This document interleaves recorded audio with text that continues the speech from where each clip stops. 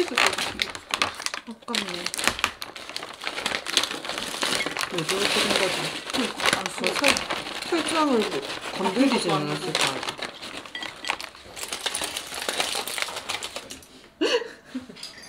속았네.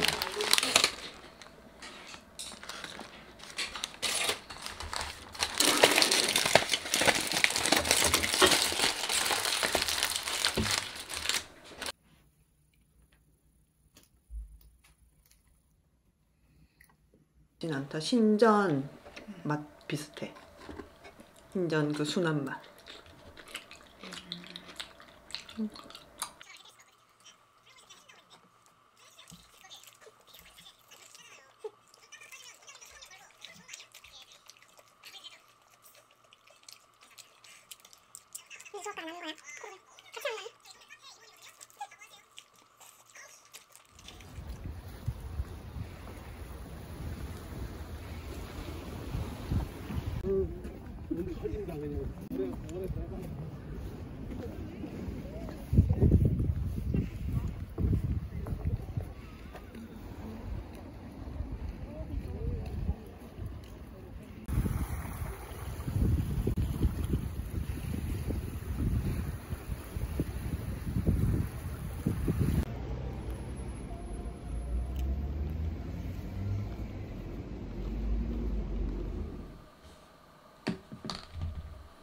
나가서 갖고 오는 길에 공차 딸기 초코 쿠키 스무디 새로 나왔다 해가지고 사가지고 왔어요 집에. 이제 이거 먹으면서 진짜 편집해야 돼. 이번 주 너무 집중이 안 돼가지고 오늘 미뤄놨어. 내일 올려야 되는데.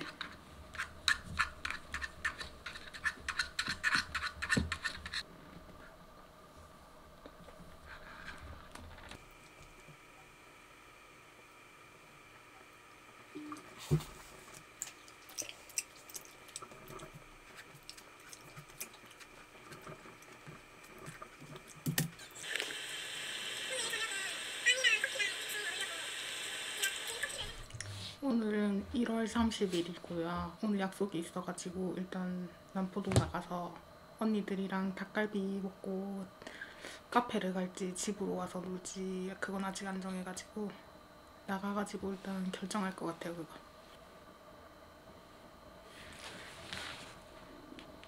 지금 배터리 성능 상태가 84%거든요.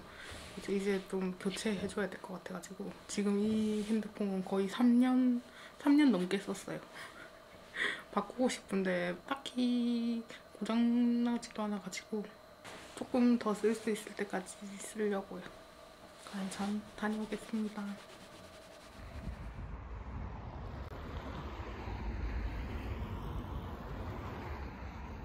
쌈장 필요하냐?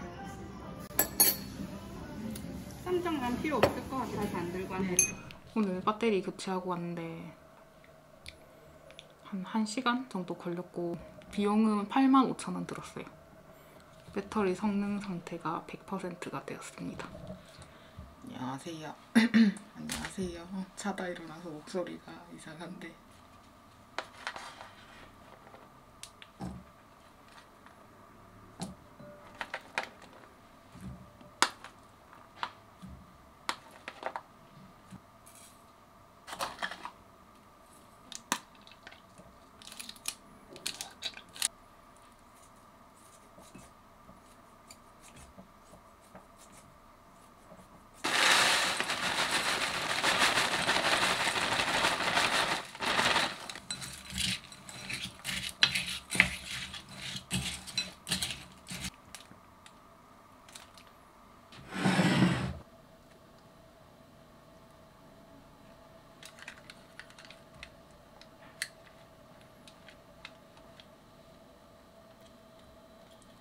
이대로 에어프라이기 돌려줄게요.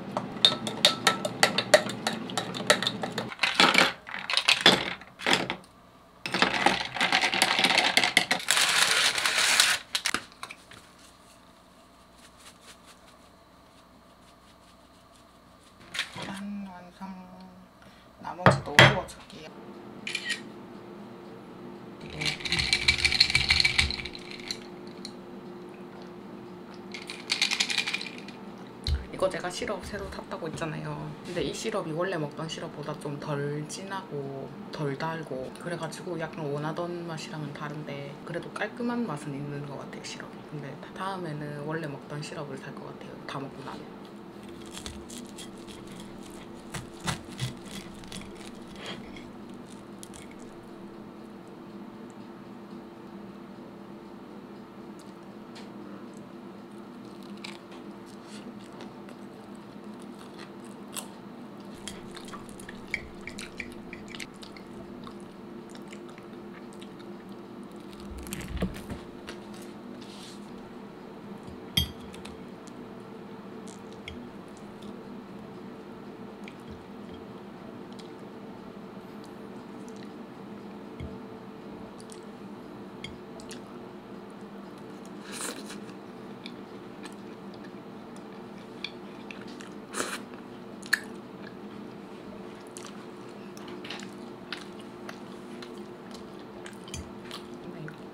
이만 마저 먹고 본가에 가도록 하겠습니다. 안녕. 어제 쿠팡으로 닭 사서 이걸로 닭볶음탕 해 먹을 거예요. 오늘 물에 한번 씻어줄게요. 이렇게 닭은 다 씻었고요.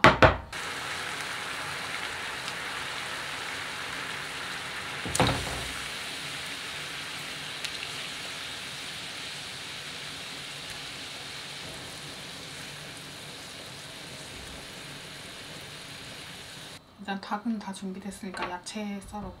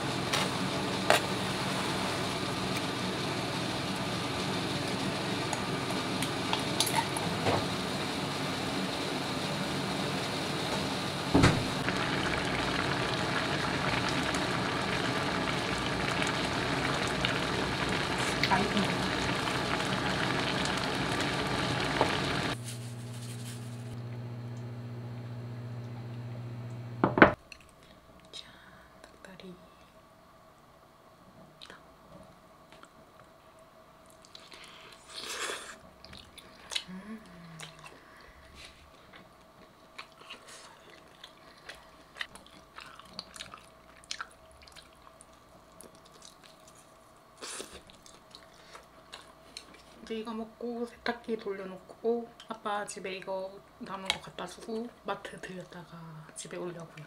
이제 내일만 쉬면 다시 출근이에요. 너무 슬프다. 오늘 날씨 좋은데요?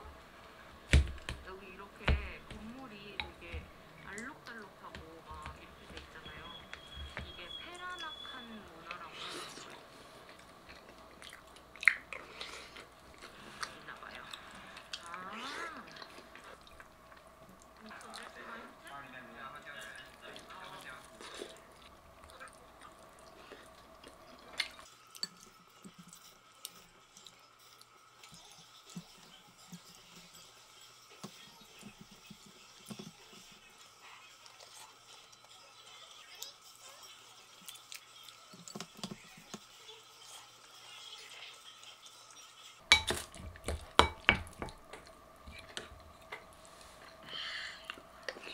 이제 나가서 이거 갖다 주고 마트 갔다가 돌아오려고 합니다. 볼게요. 이제 소금빵 만들기를 시작해볼게요. 계량을 먼저 해줘야 돼요.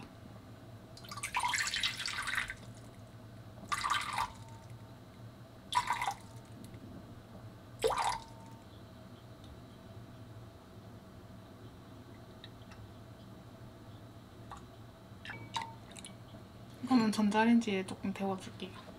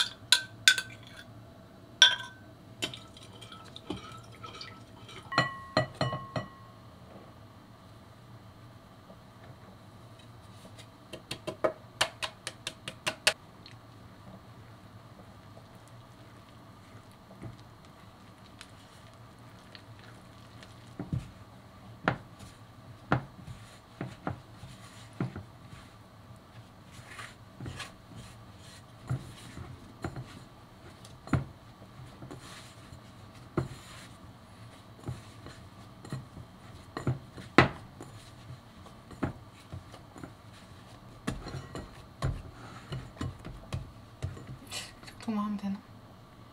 이렇게 실온에 20분 동안 휴지시켜줄게요.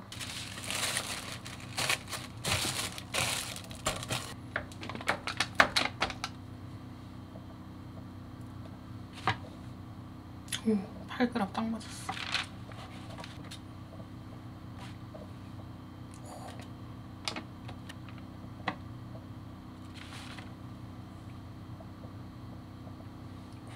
인데 괜찮겠죠?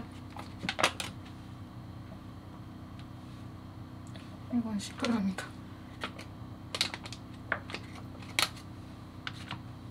그대로 냉장고에 넣어줄게요.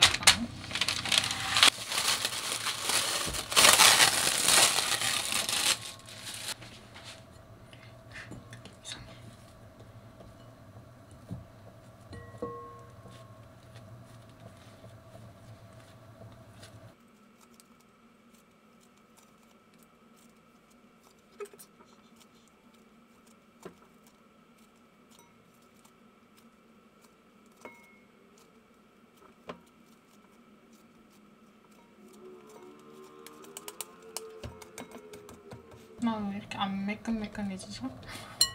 이대로 또 20분 휴지시켜줄게요.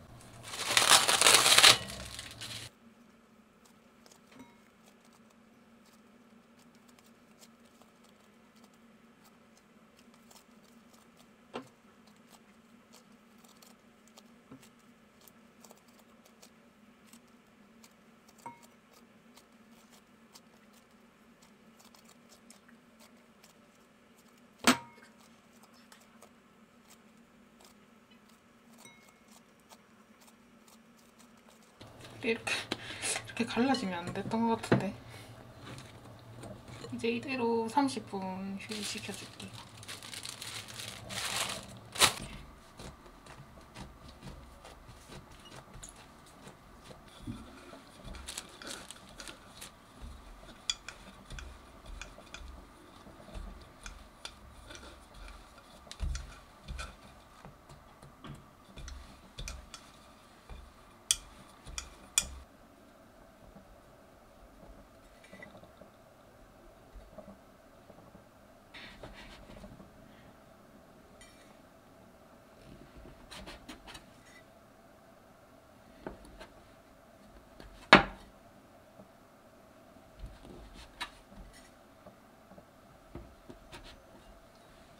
이 상태로 또 15분 동안 휴지를 해놔야 되거든요. 이걸로 잠시 덮어놓을게요.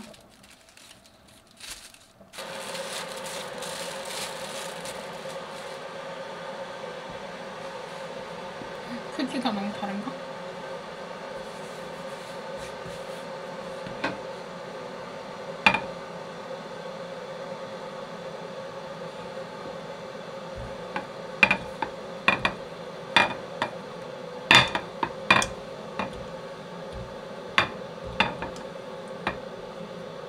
이렇게 길게 해줘야 모양이 잘 나온다고 하더라고요.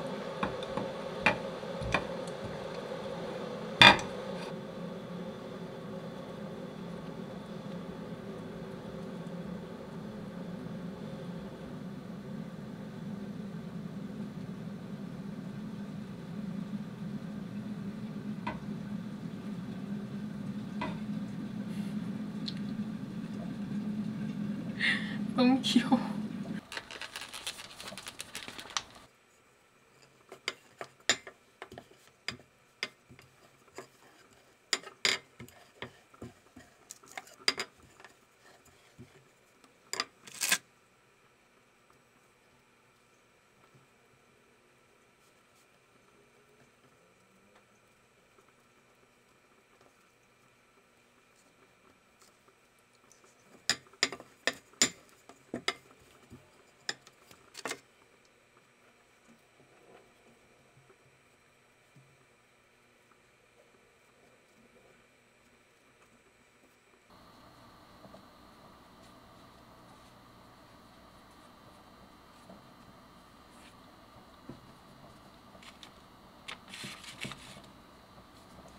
마지막까지 완성. 네. 오븐에 뜨거운 물 넣어가지고 발효를 마지막으로 시켜줄게요.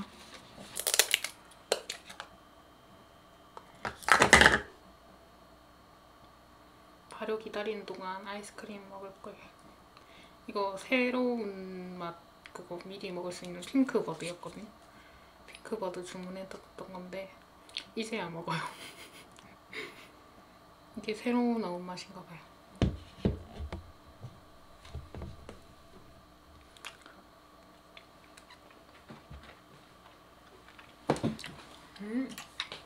맛있는데 무슨 맛이었는지 모르겠는데 이거는 저번에 나왔던 콘프로스트 맛인데 맛있어가지고 다시 주문했어요. 다음도 또 기다림의 시간을 가져보도록 하겠습니다. 발효를 시켜줬고 크기가 제각각이에요. 너무 크기를 마음대로 나눴더니 여기에 물을 발라주라고 했는데 분무기가 없어서 브러쉬도 없어가지고 그냥 손으로 대충 발라줄게요.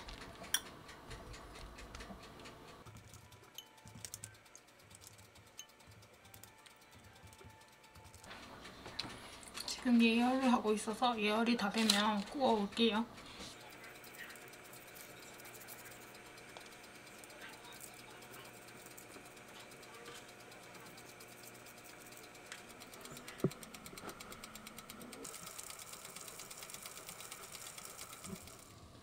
위에가 조금 탄 것 같긴 하지만 이렇게 엄청 커졌어요. 짠. 뜨거울 것 같긴 한데.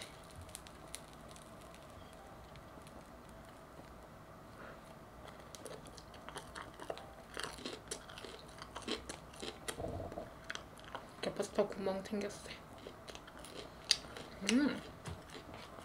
맛있는데?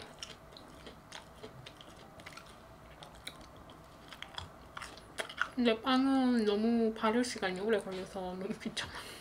그래서 제가 제빵보다는 제과를 좋아하거든요.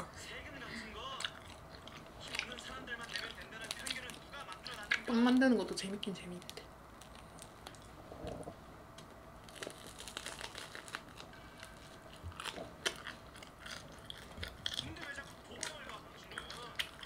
맛부터 만들기 시작했는데 지금 7시가 다 돼가거든요.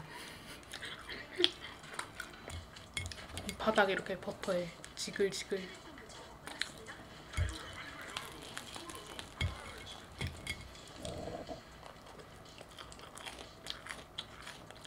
안녕하세요. 지금 밤 아니고 12시쯤인데 어제 저녁에 잠이 들어가지고 12시 넘어서 깬 거예요.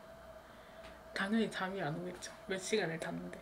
근데 새벽에 6시 넘어서 잠들어가지고 조금 전에 일어났어요. 일단 아침도 아니다. 점심은 이거 대충 먹고 좀 이따가 찜닭 해 먹으려고요.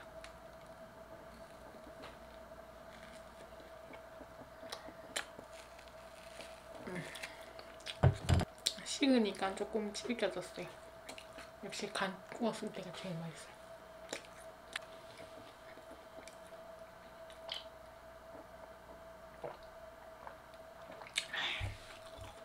부탁 하나만 내려주십시오.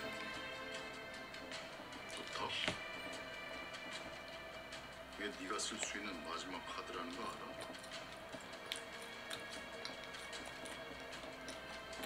얘가 살았어요. 그 집 막내딸 하나가.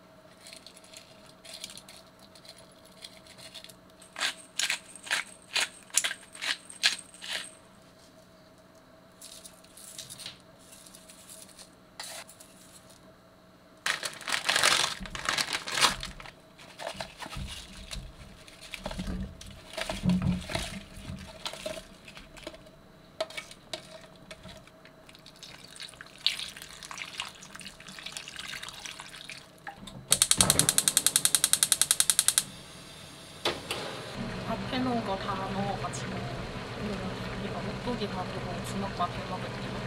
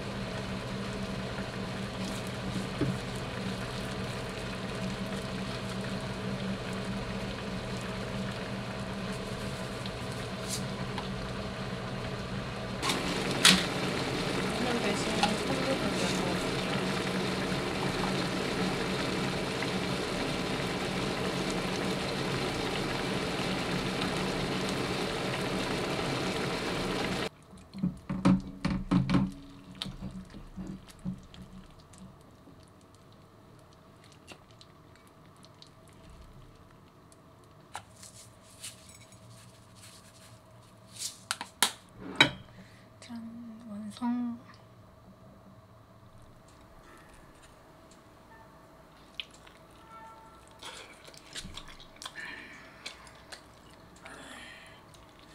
제가 언제까지 하려고 정말 당시에 모 업체 대표의 30억 원대 은닉자금 조성에 최청 고위 관계자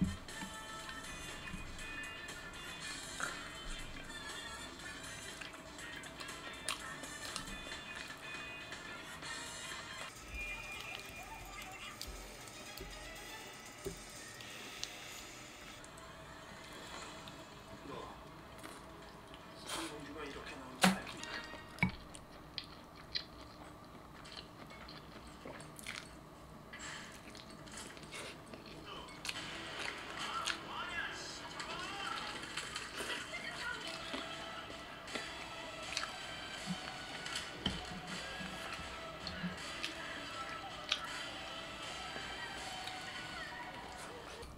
과장님 다 너무 웃겼다.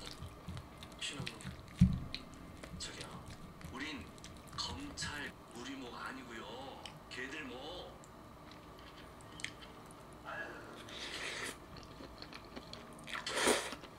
말씀해 보시면. 우리 별동 양서빌라 공간 사설로 수정되는 보조관리 성상기가 과시하세요.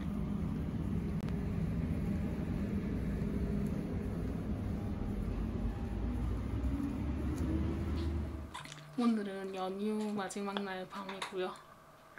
내일 출근이라니 오늘 마지막 음식은 공차 망고 요구르트 테이크아웃 해갖고 방금 샤워를 하고 내일 아침에는 샤워를 못할 것 같아요. 아마 늦잠을 자서. 그래서 이거를 먹으면서 마지막으로 뭔가 재밌는 걸 보고 자고 싶네요. 지금 연휴 동안 지금 우리 학교는 다 봤고 트레이서도 다 봤고 발신제한 영화 한 편도 봤거든요. 지금 뭐 볼지 조금 고민해봐야 되겠어요.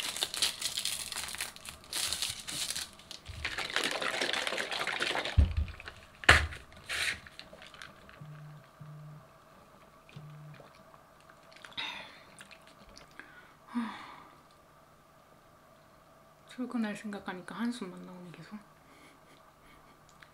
그럼 저는 뭔가 볼만한 걸 찾아보도록 하겠습니다. 안녕.